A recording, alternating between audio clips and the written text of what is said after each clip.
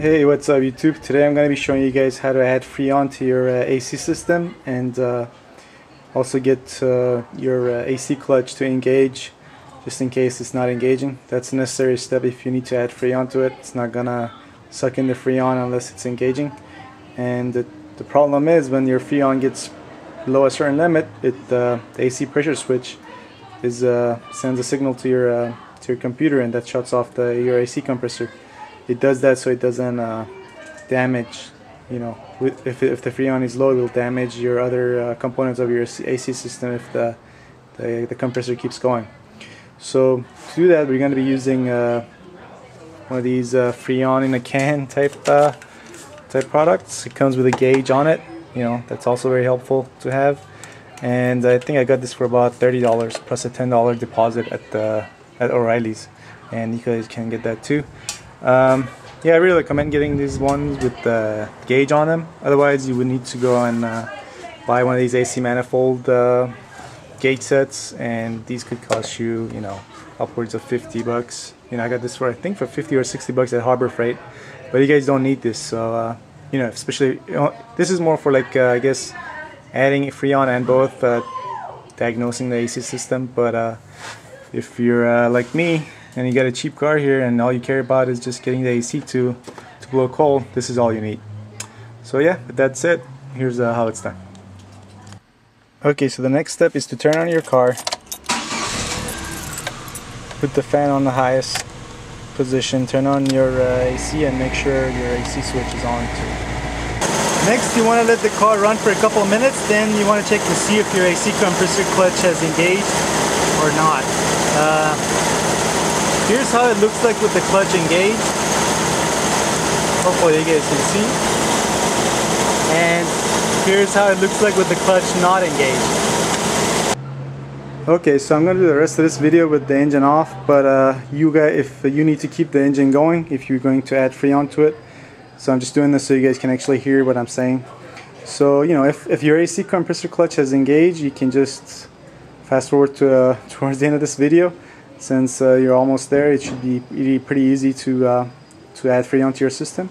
But if your AC compressor clutch has not engaged, you want to do this next.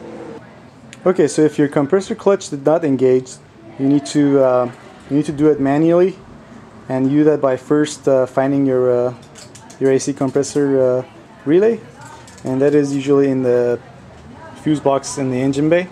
So just remove this cover. There's usually a little guide on the cover. It tells you which one is for the AC compressor, and in our case it's going to be this one right here. So you want to remove your relay.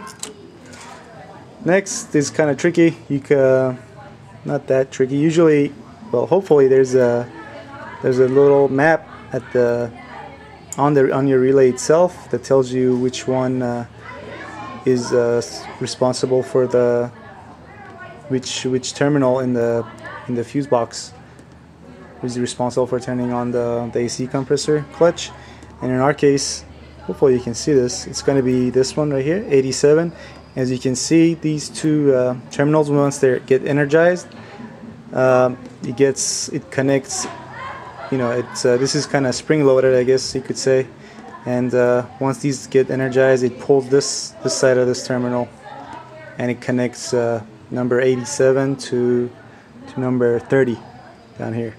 Again, I'm hoping you guys can see this. But yeah, so what you can do is you can just manually supply power to terminal 87, and that should turn on your AC compressor clutch. And I'm just gonna do that right now with some. You can do it with any kind of wire or whatever. You just want to get some, connect the positive side of your battery, which is conveniently located in our case next to the fuse box. So yeah, just want to run a wire from the positive side to this terminal, which is where number 87 would go, and that should turn on our AC. That should engage our AC compressor clutch.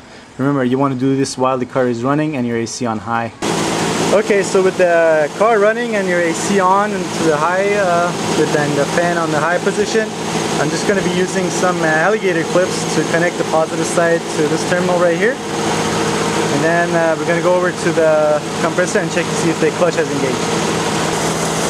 Okay, and now as you can hopefully see, the clutch has engaged, and now we're ready to add Freon to the system. Okay, so now that we got our AC compressor clutch to come on to engage, and we can now add Freon to the system. This is going to be pretty straightforward. You basically just need to find the low port to the, and which is usually has a blue cap or a cap that just says low. And even if you can't find it, if you find the port but you can't find the cap, don't worry. You can once you remove that, these connectors can only go on the low port. They're pretty dummy proof, so you won't be putting it somewhere it's on the low side, or where somewhere else that you're not supposed to. So just remove the cap. You pull on this and you connect it like that, and then you press on this, and then you start reading your gauge. And some of these have a dial that's, you put it on a certain temperature. Depending what's the temperature outside, it needs to be at a certain pressure or psi. And but this one doesn't have that. It just have a general area. I guess green would be low, and as you can see, the blue side is filled. So if you have something like this, you just want to press it until you get it to the blue side, and then that's if it's low. if it's in the filled area, then that means you might have different other problems besides low Freon in your system, and you probably want to take that to a professional. So you just want to get this to the filled area, and then go back inside the car. Hopefully you'll have cold air and you can escape the heat while driving. So hopefully this video helped you guys out there. If you have any questions or comments, please leave them below, and if you like this video, please give me a thumbs up. Alright, I'll see you guys next time. Take care.